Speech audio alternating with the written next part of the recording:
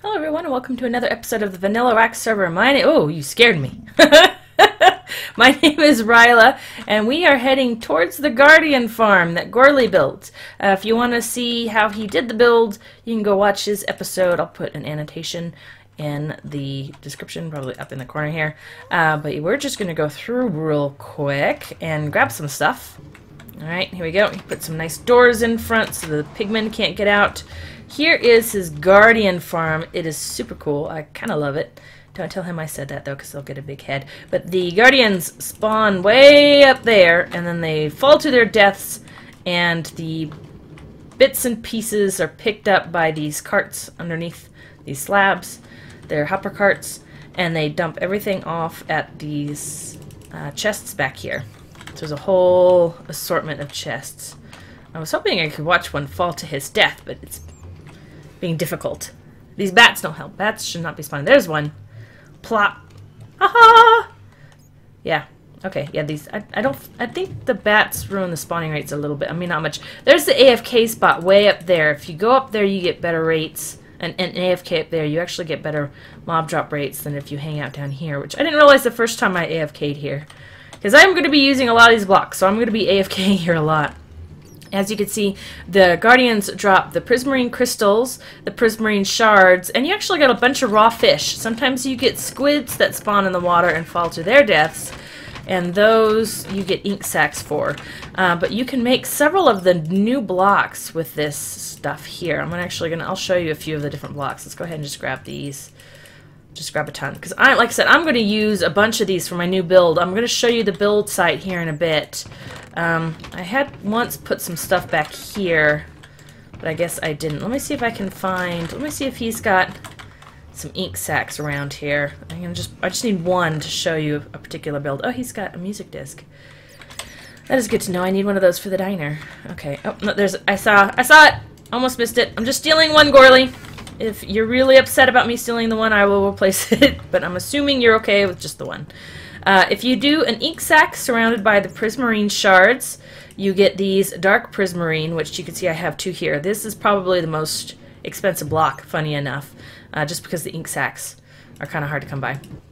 If you do all 3x3 like this, 9 blocks, you get the prismarine bricks, which are very nice. If you do a 2x2 pattern, you get the prismarine, which is kind of, let's see, I'll actually set these out so you can see them. I don't know if anyone's seen them or not, so we're just going to lay them out for you. There we go. That's the prismarine, prismarine bricks, dark prismarine, all very nice combinations right there. I think they're very pretty.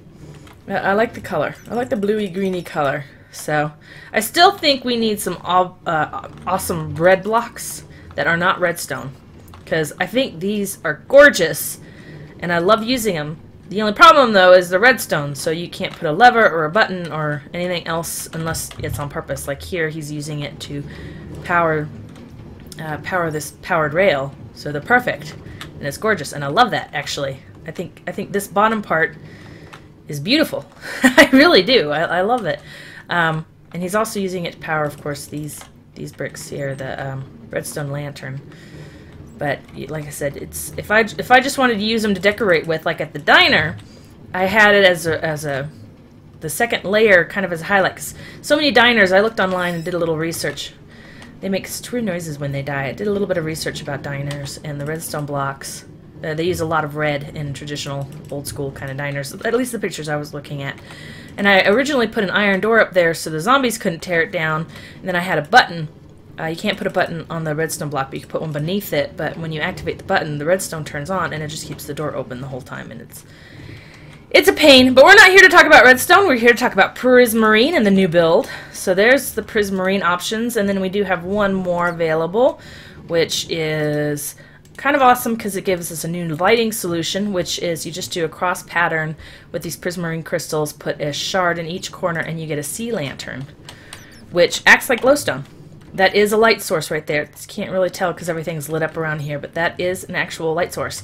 And you can only pick it up with a fortune pick. If you don't pick it up with a fortune pick, it will break. In fact, I don't know what it breaks into. Let's go ahead and dump this stuff. I was just going to grab a bunch with me, but let's go ahead and just dump it. Let's see. All that, thank you, and all this, thank you. Let's see if we don't break it with a silk pick. What do we get? Do we get anything? We get shards back. Okay, so it is like glowstone. We do get the shards back. We get, yeah, the crystals, not the shards. We get crystals back. We don't get the shards. We can't recreate it. But these you can break normally. You don't have to have a silk touch. You won't get anything back. It's just, again, just like glowstone. So the prismarine crystals.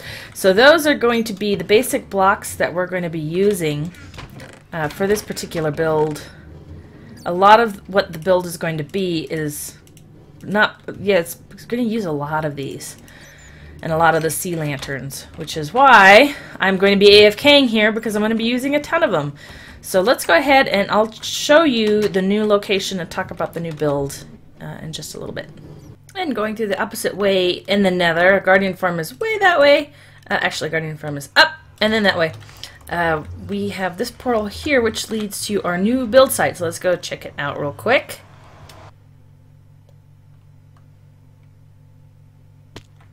Ta-da! Oh, hello. There's zombies. It's nighttime. It is indeed nighttime. It's recently nighttime too. I just left the Guardian Farm. I haven't lit any of this stuff up, as you can tell, because it's still super dark. And stuff is spawning everywhere. Last time I was here it was nighttime too, so I guess this stuff just doesn't despawn maybe? Or maybe it just spawns really quickly. Either way, this is the build site here. We have a nice bay. It's huge. It's a big bay. Let's go ahead and see if I can get some dirt and we can build a way up here. This is one end of it. Let's go this way, because I want to go this way. Avoid the zombies. It looks like that creeper despawned, which was excellent. Okay, so here's one end of the bay. There's the other end of the bay. I essentially claimed the entire bay as my build site. There. Man, properly. Ooh, don't fall off. There we go. Do I have any more? I've got cobblestone. Let's do a little bit of cobblestone too. I want to be able to make sure a skeleton can't shoot me down, so I need to be at least 30 high, I think. I don't know if that's high enough or not. I mean, if it shoots me down, it's no big deal, because there's water right there. As long as I can make the water, we're okay. Put a light there. So yeah, so this is our build site right here. We have this nice bay. It curves all the way around. There's that little blip, another curve, and then another blip, and then another little guy here. I think this, I don't think that's connected. I think this is an actual island. We're probably going to leave the island alone. Really, I want this part here. This section is all going to be part of my build here and then here. I am essentially going to level this out so it's not, at this point in time, what is like 4 or 5 different levels of sand. I'm only going to have 2 levels. So you'll have the first coastline level, and then you'll have what will be my building level, essentially. I considered making it all one size. I may still do that, just do one flat sea level, and that's it. But all of this here is going to be cleared out. It's all going to be the same level all the way here. So it's going to be a lot of work just leveling the ground. Back there is plains. I'm actually going to use the sand that I get from leveling all this out. I should have a ton of sand by the end of it. And I'm going to extend the beach, so all of this will be sand here. All of this will be sand here. And then this beach is essentially going to be just beach. I'm going to leave this here just as plain beach. A little bit here will probably be like a dock with boats that go extend into each side of the bay. And then this will be beach here. And then I'm going to have a build essentially here, and a build kind of essentially back here, and probably something that connects the two. And what essentially we're going to be building is a resort. This is going to be a nice vacation hotspot resort. If you look in this direction, I don't know if you can actually see it. I don't think, maybe that's it over there. I'd have to look at the map again. I don't think that's it, because that's very mountainous. You have to kind of look from the corner of your eye, so to speak. That's rather mountainous, so I don't think that's it. But somewhere nearby, I thought it was kind of catty-corner to this, but that's not it. I don't think that's it, because it's further away. I think it's over here somewhere. Out in the distance, maybe where you can see that little bit of dirt right there. If you look in the corner of my eye, or the corner of the eye, right about there, there's that little bit of dirt. That might be the beginning of it. Anyway, over there is Play City. We are actually building something within easy reach of Play City, because I thought this would be a great vacation spot with easy access to the best amusement park in Minecraft. So that was the general idea, and hopefully it'll come together quite nicely. The portal, of course, will not stay there. The portal will be inside the building somewhere. A lot of this will be lit up, but I will have like beach chairs and places to kind of hang out. I'll have docks with boats. I'm actually considering doing a nice bridge all the way to not RAC City, to Play City, to the amusement park. So you could take a boat, or you can actually do over a footbridge, do a nice walk over the footbridge. The main blocks that I want to use for this particular build, of course, are all the 3 different prismarine, because they are kind of a seaside resort color, I figure, kind of a style. That blue-green is very nice for a seaside resort. I also want to use quartz because I'm crazy and need tons and tons and tons of quartz. Of course, I'm going to have to limit how much quartz I can use because it's just so much quartz. Because this is going to be a big build. This isn't going to be something small. And so once I considered using wool instead of quartz, I don't think that's going to work, simply because I don't like the texture. I may use snow in a lot of places instead of quartz. That could suffice. It just, if I can make it look like, not obviously snow, because beach and snow don't quite go together. But if I can somehow work it in that it's not, very snow-like, that should be fine. And then, of course, I want to use, not of course, but I'm thinking of using some acacia wood as a highlight because it's a nice orangey tone, and orange is a complement of blue. Complement with an E, meaning on the, if you've ever seen a color wheel, complement is opposite colors on the color wheel. So blue and yellow are complements, red and green are complements, and blue and orange are complements. That means that sometimes they clash horribly, and sometimes they're an excellent accent depending on the various shades and tones that you choose. So that's, I'm gonna use the orange, and I think the acacia is orangish enough to stand out, but not so orange that I'll clash terribly. I could be completely wrong. I could start building it and decide, no, I don't like this at all. Probably will use some black very judiciously, either cloth blocks or wool, carpet blocks, one of the two. Again, very judiciously, because I don't want to overpower it. I don't want it to be a very heavy looking build. Nice high archways, that sort of thing. We're going to get the sunrise. This is going to be nice. Get the moonrise, get the sunrise over the resort. We're going to have a nice big sunrise room and a nice big sunset room. A space where you actually, maybe one big room with just windows on either side so you can sit here and watch the sunrise and the sunset. I do want to use stained glass. I haven't used any stained glass at all in vanilla Minecraft so far, so I do want to use some stained glass. Take advantage of that. I think that will be nice. I'm considering making a separate banner specifically for the resort, mostly because my banner is, all that red and black is very heavy, dark banner, which is not what this build is going to be about. Ah, that's so pretty. Can you just imagine? Can you just imagine having a nice seaside resort like this, right by the beach? Bring out your coffee, watch the sunrise, or if you're like me and not a morning person whatsoever, watch the sunset. I can't remember the last time I saw sunrise. Actually, I can. It was yesterday. But it was not very well. Like I wasn't fond of it. I didn't want it to be. I didn't want to see it. I was begrudgingly awake. Okay, not that it matters. Whoa, we're hitting all the wrong buttons. That's the button we wanted. Okay, so let's go ahead and go back down. All of the mobs should be despawned by now, or burnt up to a crisp. Preferably burned up to a crisp. Well, except for that guy there, but it's bright enough. He won't attack me. Not that we're gonna attack him, because he is on my seaside resort. There are no mobs allowed. We're of course going to use a lot of the. Very excited about the. I got a spider eye. Very excited about using the sea lanterns. I think that will be nice. Glowstone. We'll use some glowstone. Again, just because I like the color tones, and I don't want everything to be one color, because that would be boring. Here's a creeper. Let's just kind of clear him out. So all of this will be beach. Beach will lead up to the resort. I'm considering actually making some of the plains behind here also into beach, to make it look like this is just one large beach build. Kind of similar to what Patch did with his sandcastle, I suppose. I could have just found a desert, and I considered finding a desert, but there wasn't one really kind of close by on the coast that had a nice bay for Play City. The big things I wanted is I wanted a nice bay, because I knew I was going to have some sort of boats that would lead back and forth. I may actually build more like a yacht-looking boat, and not have the actual ugly wooden Minecraft boats just sitting about. I wish there was a way of building nice boats. But, that's okay. So I'm thinking of having just kind of for look-sees, and then maybe in a chest having the brown boat. So if you actually do want to boat over there, you can. Not that I think anybody will, especially if you have depth strider on your boots. You move so quickly through the water.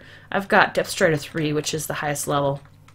You move very, very quickly through the water that you can actually, I think you move about as fast, if not faster sometimes, than being on a boat. And it's not glitchy. So you don't jump out and find yourself 100 blocks over. I like this little bit here, this little section. I don't know what I'm going to do with it. But as you can see, we do have a river running back here. So if I level off this whole area between the river and the sea and make it all sand, this is essentially going to be where our build is contained. This is kind of the middle part of it here. This is the other branch here. I could extend it into this bay, but I don't think I'm going to. I'm going to go ahead and just extend it into this bay here, because I just need these 2 little inlets. I think will be nice there and here. I could have that 3rd inlet. Maybe I'll take it over later, but I don't think it's going to be necessary. We do want to leave some of it a little bit natural looking. And as you can see, it's kind of thin over here. So this is going to be kind of a longer, thin build, so to speak.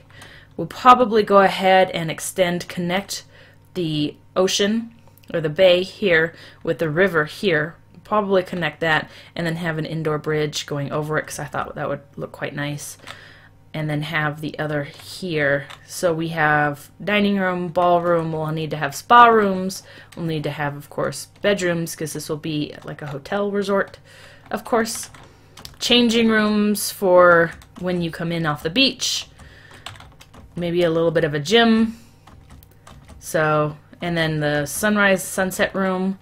Did I say dining room? I probably said dining room already. A lot of those things could be combined, but we might just make them all separate. We do have a ravine back here that I'll actually have to cover up. I'm not going to leave this here.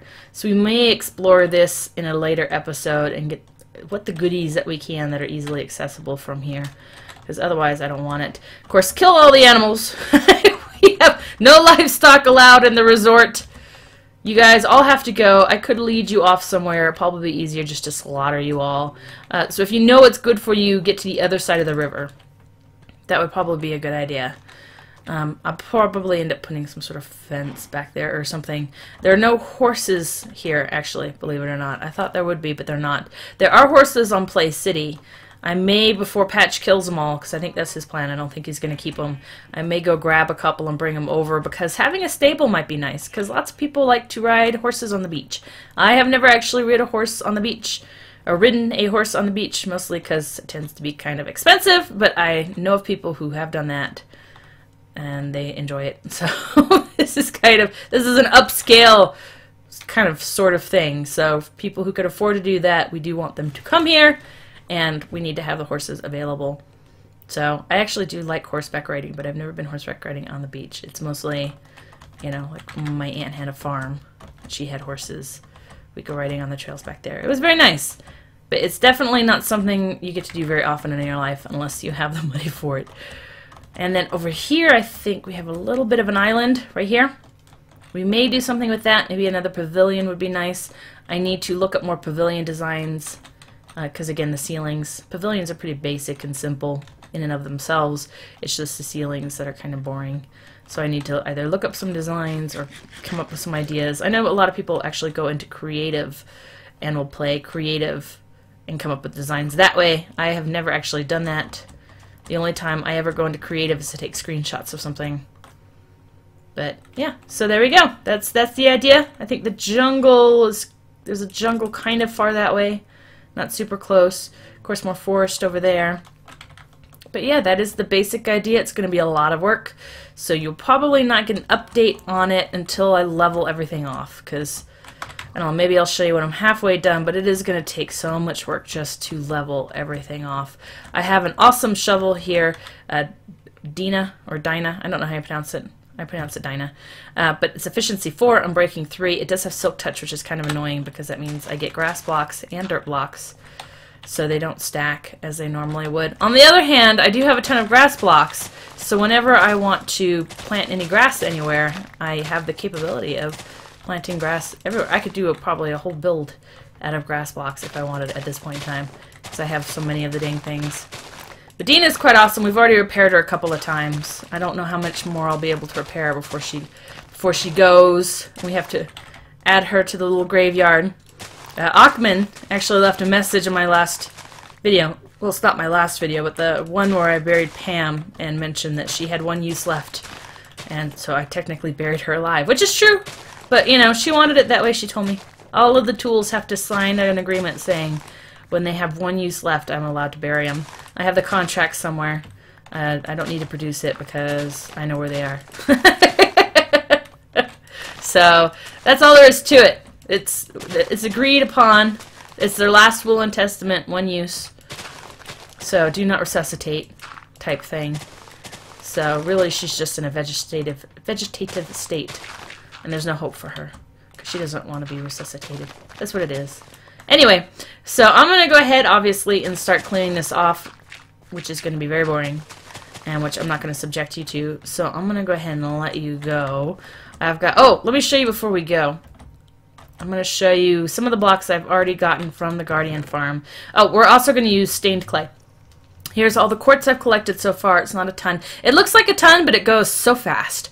I'm thinking if I use slabs, that will extend it quite a bit, because of course I can essentially double what I have, but we're definitely going to have to get more quartz.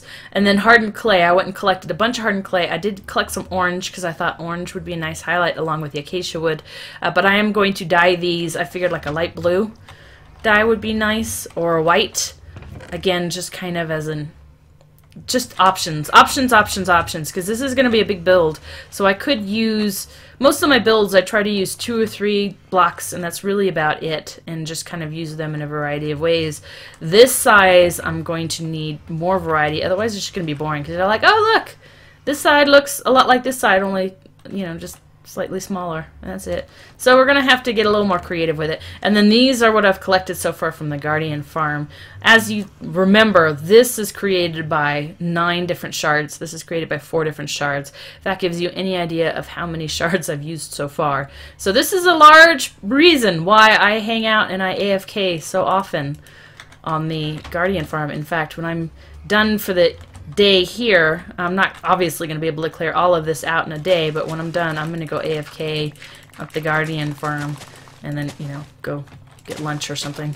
Go take a break, and see. Hopefully we'll get lots of shards, because I'm going to need more. This is not going to be enough what I've got in that double chest. I really need like a double chest of each of the bricks and the stuff, what is it, the bricks and I guess just prismarine. Yeah, just prismarine. So I'm thinking of using this mostly inside, so this is really what I need the most of. And as you can see, I've got quite a bit of this stuff here. This is going to be an accent, another type of accent. This is going to be mostly used for outdoor spaces, because I figure it looks more broken up. This looks a lot smoother, a lot cleaner, so this is going to be mostly indoor spaces. So we have maybe enough for the outdoor. I probably should have a double chest full of each of these, really, because it's, like I said, it's going to be a large build. But I'm not the only one who is using the Guardian farm. A lot of people are actually using it because it is the new block. So everyone's excited about the brand new block, and everyone wants to use it, just like me. So it's those shards go fast. I think that Guardian farm has produced way more than anyone really realizes, because everyone's using it and taking it, and so whenever you check, it only seems like there's, you know, 2 or 3 double chests full. But if you think about it, you know, I have that much that I've taken. Who knows how much other people have taken? And I bet it's just so much. I bet it's just a lot. A lot. I could probably do the math to see how much I have taken so far, but I don't want to, because it's the end of the episode and it's time for me to go. So as the sun sets, quite nice, we got the sunrise, and now we get to see the sunset. I'm going to go ahead and say goodbye here. So thanks everyone for watching. My name is Ryla, and I'll talk to you later. Bye.